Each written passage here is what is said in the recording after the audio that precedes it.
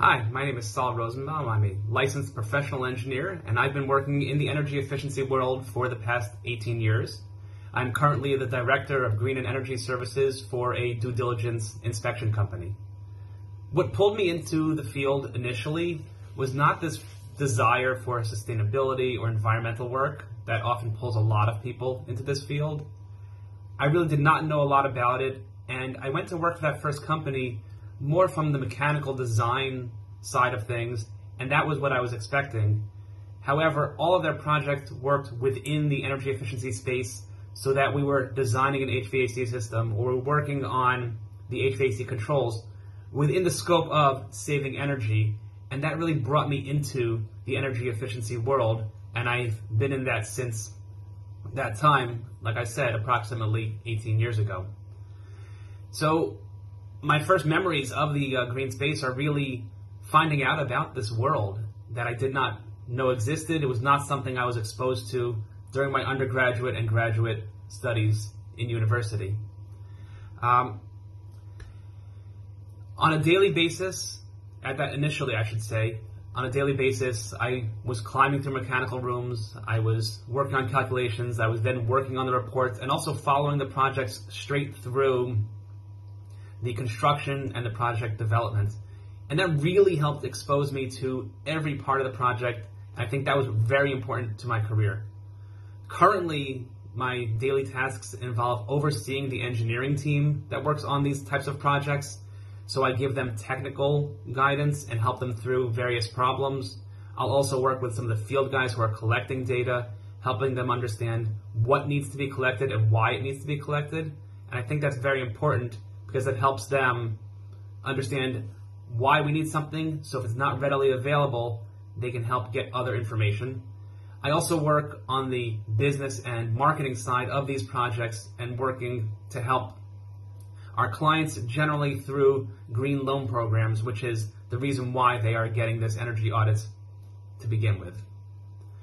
One of my favorite things really is being able to get out into the field and climb through mechanical rooms. I honestly don't do it as often as I used to, but I find that especially for younger engineers, getting out there and really seeing the installation, understanding it, talking to the maintenance guys, talking to the installation guys, really gives you a different perspective on your engineering work and will help you when you are doing the design, because you'll have sort of that forward thought of, well, how is somebody going to maintain this equipment? How is somebody going to access this equipment? And it will help you become a better engineer overall.